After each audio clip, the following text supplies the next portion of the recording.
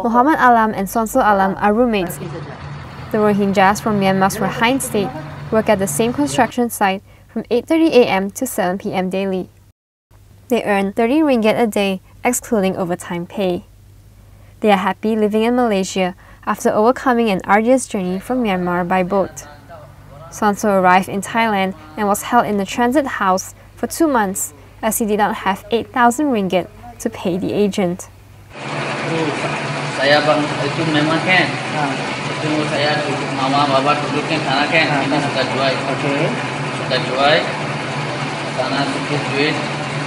Kawan-kawan anak belakang ada bapa adik-adik. Ini agak kasih. Kasih campur semua 6,000 lah.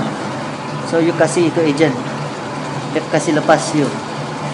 Sonso says after the payment, the agent brought him and other Rohingyas to Malaysia. Muhammad says he does not plan to return to Myanmar at the moment. He says the Rohingyas, who are Muslims, live in fear due to the attack by Buddhist monks. They hope they can have a better life here.